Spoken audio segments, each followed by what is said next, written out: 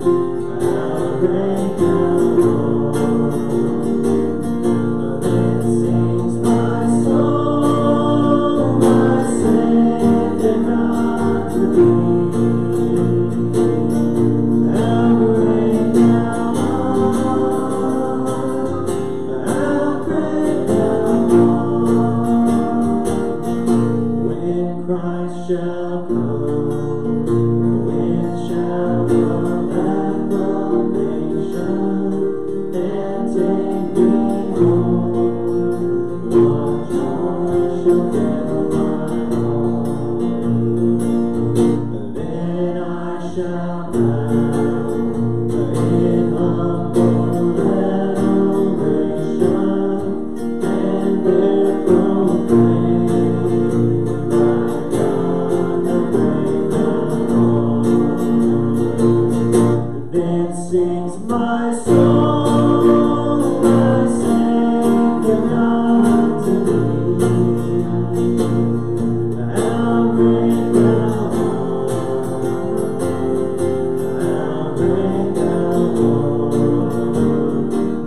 art. Then sings my soul, my Savior God to me. How great thou art, how great thou art. You may be seated.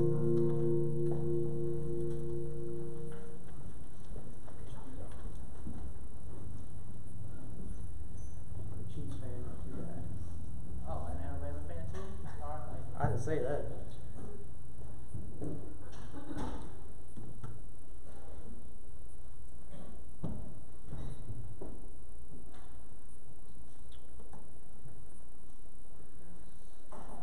Well, let me say a few things before we get this party started. Many of you all have been kind to compliment my tie of choice this evening. Even my sister-in-law complimented the tie when I went to go pick up the youngins. And if you ever want to know why I could not care less about fashion, it is because of evenings like this. The cheapest tie I have ever personally bought in my entire life is the one y'all have complimented on the most. So, I think all this fashion stuff is made up, and you've got about a 10% chance you're going to get something someone else is going to notice and like. So, there you go. So actually, I threw off my tie when I got home from this morning.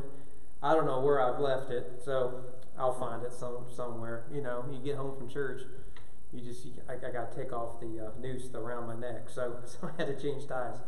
So, all right. Most of my ties were given to me. When I decided to go into ministry, I told my parents never buy me a tie because I know there's going to be a church somewhere who thinks that I lack ties. And that's largely been my story. So, all right, with that, open your Bibles, turn to Hebrews chapter 1. Hebrews 1, we are done with the book of Acts for the year. That doesn't mean you can't go back and read it. I recommend the book to you. But we are working our way through the New Testament. We began in Acts. We now turn to Hebrews, and you're supposed to be up through chapter 6. We actually started Hebrews last week. We want to finish Acts. So we're in Hebrews, and we want to look at the first 4 verses of what I consider the most difficult book of the New Testament. I know Revelation is complicated and has its own issues, but I find Hebrews a real challenge at times. But I'm always blessed whenever I take the time to read it and to seek to understand it. Book of Hebrews, and with that, if you will stand with me out of reverence for God's holy word. The writer of Hebrews writes under the inspiration of the Holy Spirit, beginning in verse 1. Long ago, at many times and in many ways, God spoke to our fathers by the prophets. But in these last days, He's spoken to us by His Son, whom He appointed the heir of all things, through whom also He created the world. He is the radiance of the glory of God and the exact imprint of His nature, and He upholds the universe by the word of His power. After making purification for sins, He sat down at the right hand of the Majesty on high, having become as much superior to angels as the name He has inherited is more excellent than theirs. Let's go to the Lord in prayer. Father, as always, we ask You to open our hearts and our minds and our eyes and our ears, our hands, our feet, our mouth, our entire being, that we may submit ourselves to the Savior who is supreme. And may we see that You are superior to everyone and everything. So may we lay down our idols. May we worship You in spirit and in truth. May I decrease so that You can increase. In the name of Your Son we pray. Amen. May you be seated. You were a little kid. Did you maybe hanging around the monkey bars? Did the words come out of your mouth that were, "Oh yeah, my dad beat up your dad"? Did you ever say anything like that? If not, you didn't have a very good childhood. I mean, let's be honest. I mean, that's the way we fought back in the day, right? It always started with that. "Oh yeah, well, my dad can beat up your dad." right? And I didn't know anything about little Billy's dad, but I knew my dad could beat up his dad, right? My dad's 5'3", right? But I just believed that, my dad, by definition, could take on anyone else's dad. My kids have never said that. They usually say something like, "Oh yeah, my dad can read more books than your dad," right? So something like that. They're not as confident in my throwing down abilities, but no doubt, growing up, we do go through the stage where we believe that our fathers are superior, right, in strength and size and abilities and knowledge, right? Now that changes when you become a teenager, and all of a sudden, as young men, we believe we're all of those things. And it isn't until we become a father we realize we know absolutely nothing, right? Our dad really could, we believe, beat up whoever else we may be dealing with, their dad. Superiority is the word there. And another word we could use is supremacy. In this goofy case, it's our fathers, but maybe it's a different case for us. But let's think about that. We Americans, even beyond the sort of goofy things we may say at the monkey bars when we were kids, but we Americans, we're known internationally for our arrogance. Let's be honest. We think we're the best. We think we're the top. We think we're this and that. This is why every 4 years at the Summer and Winter Olympics, if our guys don't win a gold medal, they didn't win nothing at all, right? I mean, I think it was the last Winter Olympics or Summer Olympics I was noticing we weren't dominating in the medals the way I think we should always dominate. And that started making me a little nervous. What's going wrong, right? We've got to be supreme in all this sort of stuff. We believe as Americans we can beat any foe, conquer any nation, and overcome any challenge that we may face. If that involves landing on the moon, bombing another country that may hurt our feelings, whatever it might be, we believe not only can my dad beat up your dad, but my country is better than any other country. But what about when it comes to Jesus? No doubt we would say on the one hand Jesus is supreme, or even Jesus is superior. But does our confession of that affect our affection? Does what we believe change how we live? The book of Hebrews at its core is an exploration of that very issue. Yes, it is a pastoral letter to a group of Jewish believers who are struggling with their faith in light of suffering and personal suffering. But at its core, it is a book about the supremacy of Christ. Can I kind of show you sort of as an overview what is happening in the book of Hebrews? If you've already read through chapter 6, you've probably picked up on some of this, but it'll continue throughout the rest of the book. So, for example, in what follows after where we read, chapter 1 is dominated by the idea that Jesus is superior to the angels. In fact, you see that there in verse 4, and it goes all the way through. To which of the angels did God ever say X, Y, and Z? Jesus is superior to the angels. And I would say that the Jewish theology in the first century had a more robust angelology than perhaps what we may have today. In chapter 3, that Jesus is superior to Moses. Yes, Moses did all these things, but Jesus is, as Moses predicted, a true and better Moses. Jesus is true and better high priest. This actually shows up on 2 occasions, chapter 4 and then later in chapter 8, right? As the high priest enters the Holy of Holies, so too Jesus himself, as the great high priest, enters the Holy of Holies. He's a true and better Melchizedek. You remember that guy from Genesis? What a bizarre story that is. He just kind of pops up out of nowhere. And many of us, the theologians, scholars, whatever, we read that. We're thinking, okay, that was weird. And then you read Hebrews, and you discover he's kind of an important guy, right? And what a mystery he is. And the writer of Hebrews, chapter 7, makes a big deal about how Jesus is true and better Melchizedek. He's a superior than the temple itself. Remember, Jesus was so bold to say that this temple is going to come crashing down, but it'll be rebuilt in 3 days. He's a true and better temple. If the temple is where you went to meet God, Jesus, as God in flesh, is where we go to encounter him. He's a true and better sacrifice. If it takes a sacrifice to cover our sins, then Jesus is the true and better sacrifice. The sacrifices of the Old Testament have to be done at least on an annual basis. Jesus is an eternal sacrifice. He's a true and better sacrifice. And this matters to us today, I believe. What we believe about Jesus shapes what we believe about life, where we find our identity, and the hope that we live by. Though Hebrews is a deeply theological book, and it is. It's one of the reasons why so many struggle with it. It is at its core a pastoral work. The writer presents Jesus as superior so that the readers might persevere in their suffering.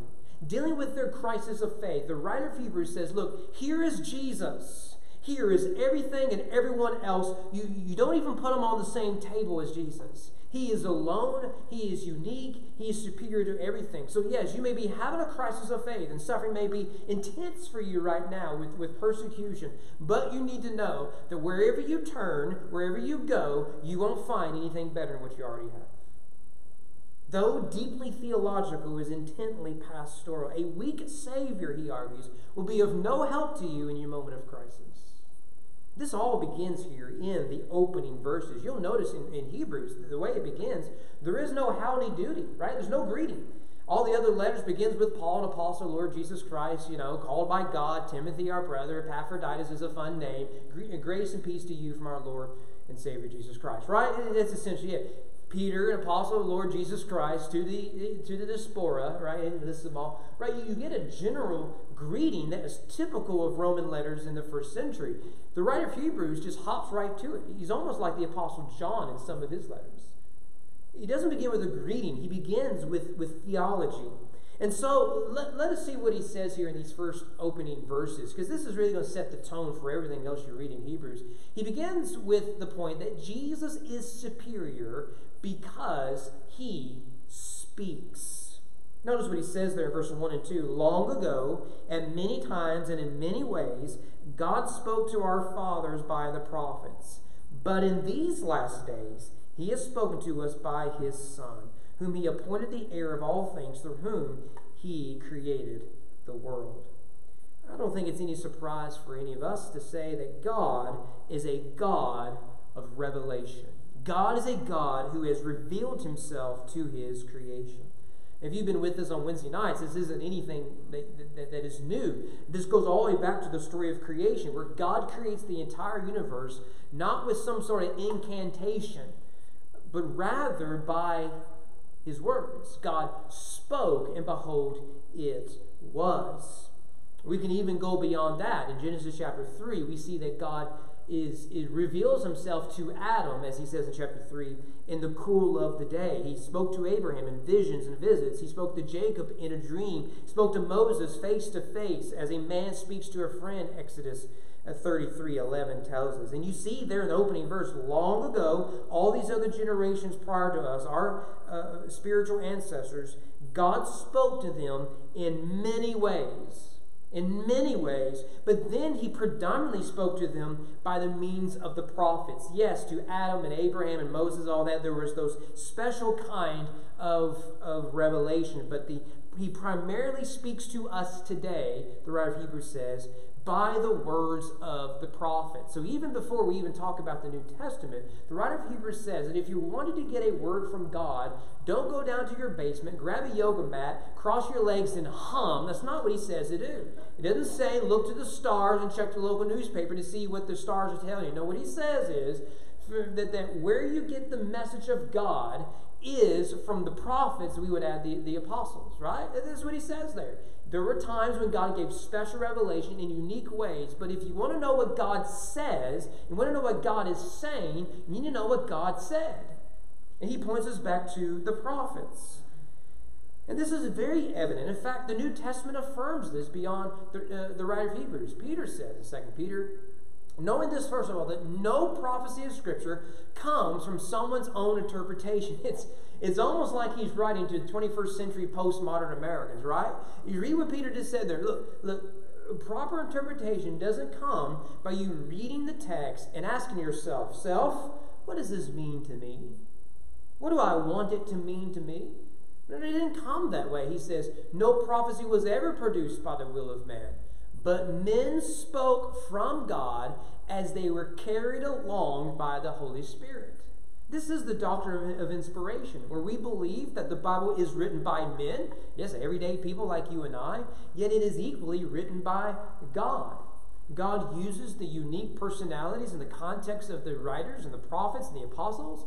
At the same time, it is God who is speaking to us through those vessels of inspiration. But now the writer of Hebrews tells us God has spoken in Christ. The prophets may point us to Jesus, and that they gave us the Word of God, but Jesus points us to himself because he is the Word of God. What the writer of Hebrews does is compare the words of the prophets to the words of Jesus. Now let me just pause and say there that whether you're reading Joel, Jesus, or John, they are all equally inspired by God. Right? We don't have a hierarchy within the Bible. We don't pit Jesus against Paul. But with that said, you see that the writer of Hebrews is saying something here, that God's revelation was given to the prophets. But in Christ, God's revelation was given to us. He came in flesh. In fact, that's what John says. In John chapter 1, he says, and the Word became flesh. Now that word is an interesting one, isn't it? There's two words that can be translated word. One is the typical word for word. The other carries some philosophical, theological baggage with it. John uses the latter. It's logos. It's where we get the word logic. And in Greek idea, the logos was a deep philosophical idea that kind of united all the gods. John says, no, you Greeks don't understand. It isn't that you're trying to unite all the gods. There's a hierarchy. I'm telling you that the Logos, the God, came in the person of Christ. He is both creator and redeemer. The Word, the Logos, became flesh. And get this, he dwelt among us. He pitched his tent among us. He tabernacled among us. And we beheld the glory of this divine being as the only Son from the Father, full of grace and truth. You see that this is unique in human history. Yes, the prophets spoke as they were given revelation, but here in the Son, the words of God came in the form of the Word of God. So now all this is to say that if you are in search of God, you will find him in Christ. If you desire to hear from God, you will hear him in Christ. Again, let us avoid efforts towards Eastern mysticism, religion, worldly philosophy, and charismatic means. If you want to know what God has to say, look to Jesus. Look to the Savior. This makes him unique in human history. In the classic statement, the writer is anonymous, but it's called The Incomparable Christ. It says, more than 1900 years ago now, 2,000 years ago, there was a man born contrary to the laws of life. This man lived in poverty and was reared in obscurity. He did not travel extensively. He possessed neither wealth nor influence. His relatives were inconspicuous and had neither trained nor formal education. In infancy, he startled a king. In childhood, he puzzled doctors. In manhood, he ruled the course of nature, walked upon the waves as pavement, and hushed the sea to sleep. He healed the multitudes without medicine and made no charge for his services. He never wrote a book, and yet perhaps all the libraries of the world cannot hold the books that have been written about him. He never wrote a song, yet he has furnished the theme for more songs than all songwriters combined. He never found a college, but all the schools put together cannot boast of having as many students. He never marshaled an army, nor drafted a soldier, nor fired a gun, and yet no leader ever had more volunteers who have, under his orders, made more rebels stack arms to surrender without a shot fired. He never practiced psychiatry, yet he has healed more broken hearts than all the doctors far and near. Once each week, multitudes congregate at worshiping assemblies to pay homage and respect to him. The names of the past, proud statements of Greece and Rome have come and gone. The names of past scientists, philosophers, and theologians have come and gone, but the name of this man multiplies more and more. Though time has spread 1900 years between the people of this generation, the mockers at his crucifixion, he still lives. His enemies could not destroy him, and the grave could not hold him. He stands forth upon the highest pinnacle of heavenly glory, proclaimed of God, acknowledged by angels, adored by saints, feared by devils as the risen personal Christ, our Lord and Savior. Again, in many ways past, God spoke to our fathers by the prophets, but in these last days, he has spoken to us in his Son. Let us just pause and consider the significance of a God who speaks in the form of his Son. This means that revelation truly is intimacy. Have you ever noticed that the key signal of a relationship that is falling apart is the lack of communication? Can I just give you some marriage advice here? If you ain't talking, you ain't growing. You're falling apart, right? I mean, I think we all agree with it. You've been married for 2 or 3 minutes and you get that, right? That's why they say that even if you're fighting, you got a chance, right? It's the second you stop communicating. Now, when you're fighting, you're not communicating well, but at least there's an effort. But when you stop communicating at all, your relationship is falling apart. Why? Because we understand that communication is a form of intimacy. I don't just talk to just about anybody, right? If I go out to Kroger or Walmart and pick something up because my wife sent me out on a mission to get it, right? I have no intention to talk to people. I have no idea who they are, right? I may do the head thing, right? But that's about as far as I want to go with it. But I'm more than willing to have a long conversation with someone I love and I know. Because you can't really separate communication and intimacy. So too, what does it mean when we have a God who doesn't just speak from his throne, but he speaks from the roads and the hills and the lives that we live? God has come down and spoken to us in the person of his Son. We encounter the Word of God in Christ. And when we encounter the Word in the Word, that is the key to growing in intimacy with God. Let me show you, secondly, how Jesus is superior. He's superior because he sustains. Notice what he does at the end of verse 2 and on into verse 3. So he has spoken to us by his Son. Notice this, whom he appointed the heir of all things, through whom also he created the world. He's the radiance of the glory of God and the exact imprint of his nature. And he upholds the universe by the word of his power. You see the emphasis on the word there, right? In these verses, we see a number of key theological doctrines intertwined. And just for the sake of simplicity and time, let's just look at them briefly. First of all, Jesus is Lord. He says there, whom he appointed the heir of all things. Now, heir does not mean he is lesser than God, but rather we see that he is equal with God. All that is God's is his. All that is the Father's is his, right? When he is risen from the dead and ascended into heaven, he is given all authority, we are told, among his last words. He is also creator. It says there clearly, through whom also he created the world. Jesus is divine. He is the radiance of the glory of God and the exact imprint of his nature. Right? My son sometimes acts too much like me, but praise be the Lord, he is not an exact imprint of me, right? I think we all understand that. In fact, we joke about that, but raising the kids, I look at them sometimes and I think my son is too much like my brother, right? And that scares me. And my daughter's too much like my sister. That frightens me. But then I'm reminded they're not exact imprints of my brother and sister, and that gives me great hope.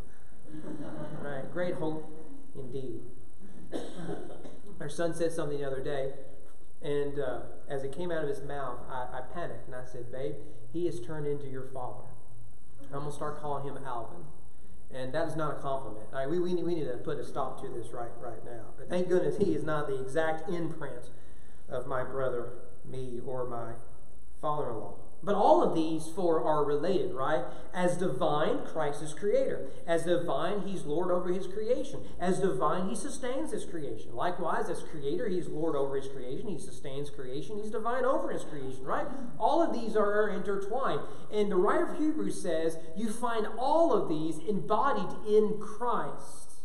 So he wants you to see not only is it the above true, but that it is only true in Christ. Remember, his point isn't that Jesus is a really cool dude, right? And don't you want to be cool like Jesus? His point is that this is unique with Jesus. There's no one like Jesus. And wherever you may turn, you are turning to someone who is inferior to Jesus. Wherever you may go, you are going to where it is inferior to what you have in Christ.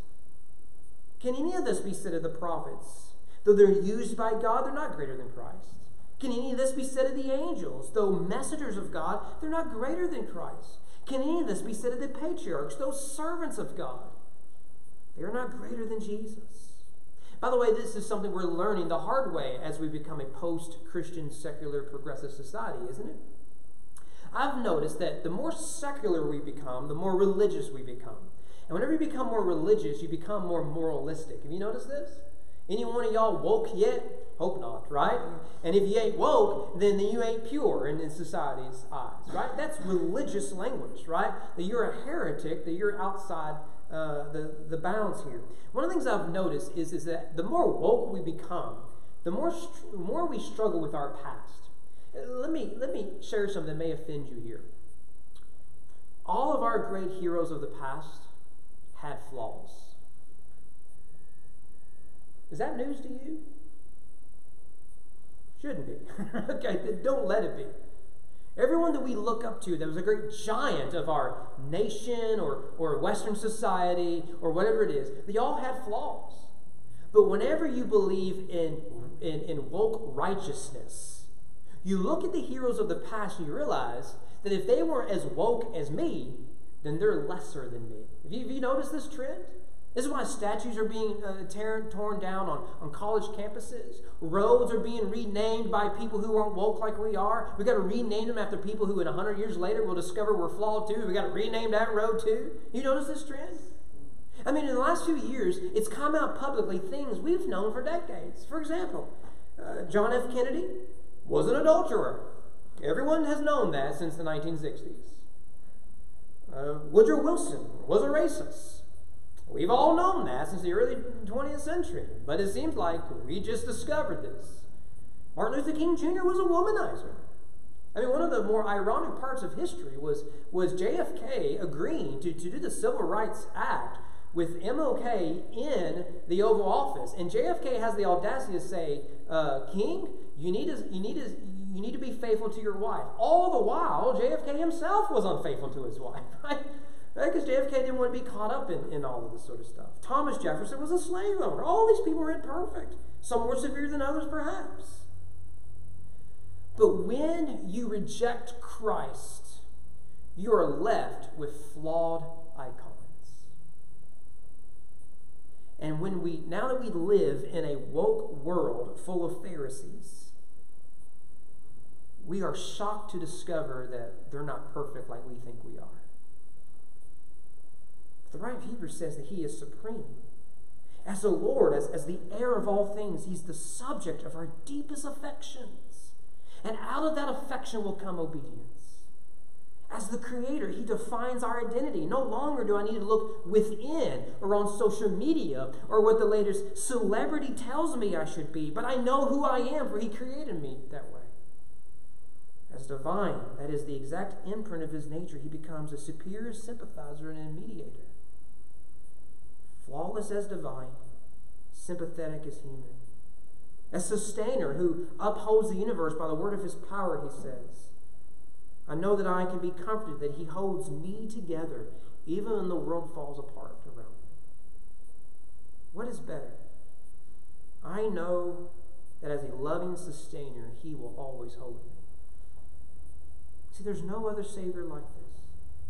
Can Muslims say this of Muhammad? Can Mormons say this of Joseph Smith? Can Eastern mystics say this of Buddha? Can materialists say this of Darwin? Can Republicans say this of Lincoln, Eisenhower, Reagan, or Trump? Can Democrats say this of Jefferson, Roosevelt, Kennedy, or Obama? The answer is no.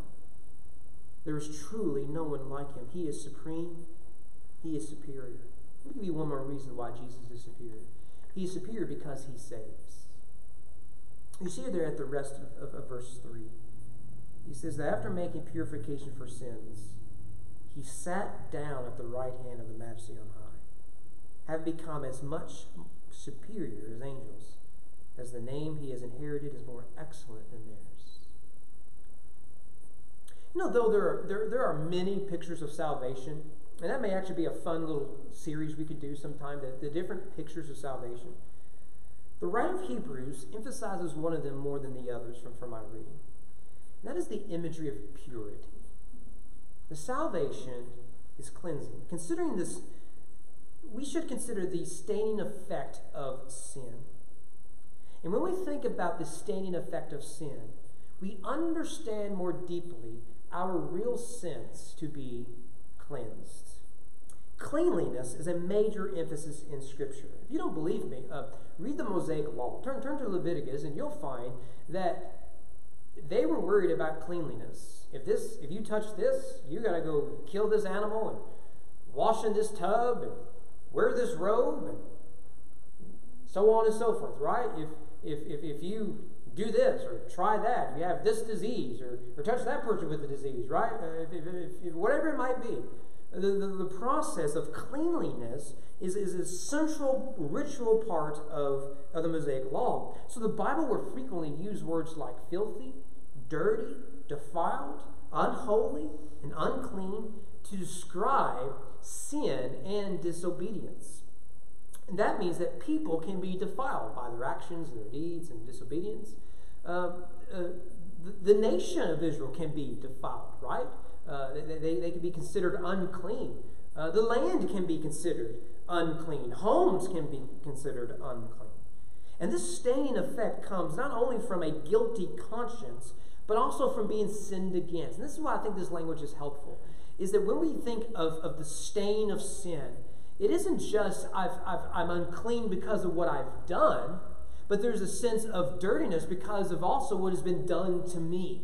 Right? And we understand this, I think, pretty practically, that one can have this sense of dirtiness, this sense that we've been violated, not just because of what we've done, but because of the sin that's been committed against us. So when we are lied to, when we are abused, assaulted, betrayed, and abandoned, there is that staining effect on our soul. There's a good chance, perhaps you or I, right now, something may have happened decades ago, yet there's still a part of us that feels stained, that feels defiled because of what someone did or what we may have done ourselves. We understand, and we may call it shame, we may call it guilt, we may call it dirtiness, we may call it a painful memory, whatever we may call it, it is that staining effect of sin in the sinful world we live in that we live with. And so we feel unclean, we feel filthy, we feel unholy. And so what we often want to do is we try to purify ourselves. We try to cleanse ourselves to get out of this sort of stuff. And the Bible tells you, you can't do that. When I grew up, we read Chick tracts. You don't know what Chick tract is? Move on with your life. Don't worry about it, okay? But I remember the first one I read didn't have words in it. It was just pictures, little comic book pictures that told the gospel. It started with Adam and Eve. And then it showed that when they sinned, they became like, what's that kid from Charlie Brown that needs to take a bath? That's what they look like, right? You know what I'm talking about? Right? And they were dirty. And the next picture was of them in like a lake trying to wash off, but none of it was coming off. That is a biblical image. In Jeremiah 2:22, it says, though you wash yourself with lye and use much soap, the stain of your guilt is still before you. See the language? You can bathe, you can wash, and you can sacrifice every lamb there is in Israel. But you would still be guilty before me. You see then that our deepest need as humans is to be cleansed, is to be made pure. And what the writer of Hebrews tells us is that Jesus is what purifies us. This image of salvation by means of purification it runs rampant throughout the Bible. Let me give you a few examples. Isaiah chapter 6, right, is the call of Isaiah, right? You remember that he sees the Shekinah glory of God. He sees the angels singing, holy, holy, holy is the Lord God Almighty, right? Remember what Isaiah's comment was? This is going to be a bestseller, right? That's what he said, isn't it? I think so. I saw that on Twist of the Bible Nightly. I assume that's what he said. No, what did he say? He says, I am unclean, and I come from a people who are unclean, right? I've got unclean lips. And you remember what God does? An angel comes and takes a hot coal and purifies him. He says, if this is what makes you unclean, you're now cleansed. Or one of my favorite passages all about, Zechariah 3. We've looked at it a few times before. It's the scene where Zechariah the prophet gets this vision of Joshua the high priest, who represents Israel, but we've talked about that before. But here's Joshua the high priest on the Day of Atonement in the presence of God, in the Holy of Holies, and he's covered in excrements.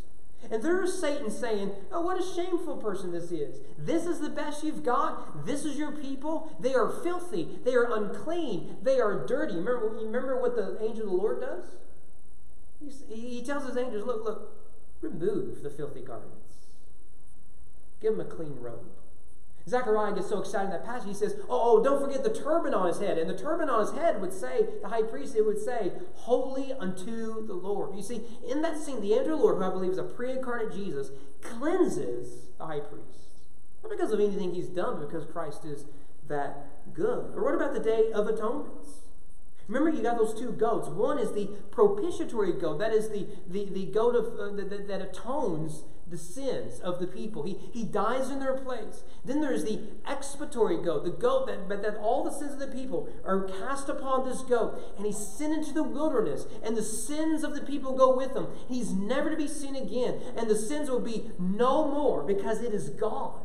So to God, not only that Jesus not only appeases the wrath of God upon our sins, he cleanses us from all of our sins. That's what the writer of Hebrews is saying here. That he makes purifications for our sins. And when he was done making that purification, he sat down, not because he's tired, but because he is done. You see why? Then Jesus is a true and better sacrifice. He's a true and better high priest. He's a true and better Moses. He is a true and better temple, because you don't need another generation to replace him. You don't need another lamb to try it again, but rather he is done and his work is eternal. So he sits at the right hand of the Majesty on high, superior to all of the angels. Who else can make this sort of claim? What idols do we worship could ever really save us? Will endless hours of entertainment free our mind from all of our worries? Will affirmation from anonymous likes online ever truly satisfy our souls? Will countless partners give us real joy? Will perfect marriage deliver peace? Will perfect growing family bring fulfillment? Will the respect your peers bring contentment? Will a robust career bring rest for your weary souls? No. Because none of them can purify your soul. How is it that the richer we become as a nation, the more depressed we become as a nation? Do you notice this? How is it that with each technological advance, the more isolated we feel as a people? How is it that convenience has led to exhaustion? How is it that connection has led to loneliness? I think the writer of Hebrews has the answer to that. Because there is one who is supreme. There is one who is superior. And to turn from him is to turn to one who is inferior of all things. So maybe what we need isn't more of the same. We don't need more power, more politics, more prestige, more possessions, more promises. What we need is purification. That can only come from Christ. Is he not supreme? In his helpful book of essays, God in the Dock, if you like apologetics, you would probably like this book by C.S. Lewis called God in the Dock. And in the dock, God on trial, essentially, is what he means by that. One of his essays, Lewis makes an interesting point. He says, what are we to make of Jesus Christ? I believe that's the title of the essay. This is a question which has, in a sense, a frantically comic side. For the real question is not what will we make of Christ, but what is he to make of us? The picture of a fly sitting, deciding what is going to make of an elephant, has comic elements about it. I think he's right. And that's where the writer of Hebrews is actually taking us, isn't he? When you consider Christ, don't ask, what are we to make of Christ? Ask instead, what does he make of us? Is Jesus supreme? I don't think there's any doubt of that. And if you don't believe me, just keep reading the book of Hebrews. But what we make of Christ makes little difference to who Christ is. But what does he think of us? Now that is a better, and maybe, more likely, a more frightening question than what we may want to consider. If Christ is supreme, what does he think of you today? What will He think of you tomorrow? What should our response be to that? Let's pray.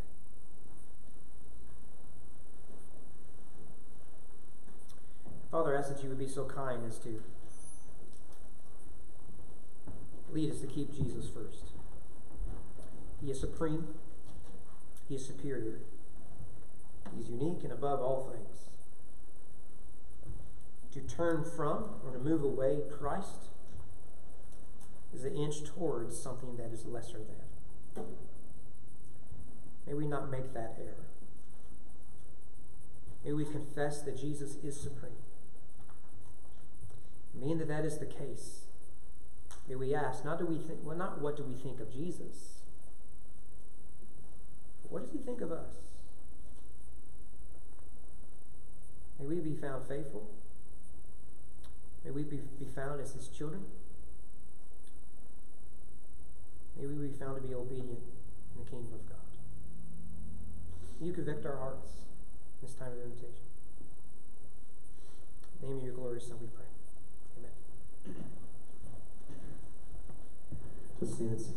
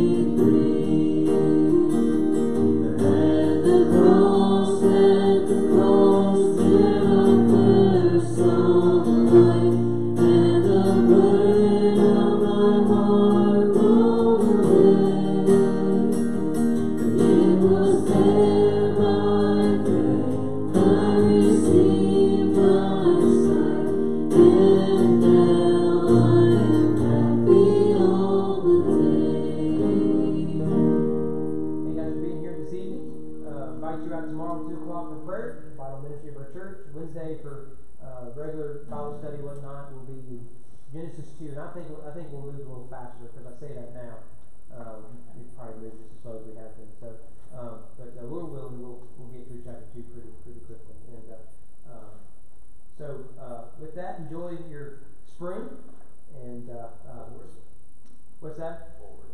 Huh? Forward. Yeah, we spring forward because it's spring. Y'all do things differently in Frankfort, apparently. I don't know. All right, well, thank you guys, and I want to ask Brother King to close us in prayer.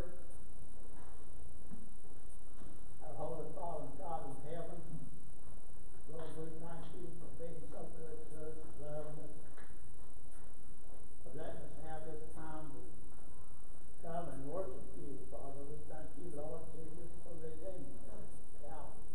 We thank you, Lord Jesus, for giving us life eternally. And you are super good to us, Lord, and we praise you. We worship you. We pray, Father, that you bless and guide and direct our church and bless every member.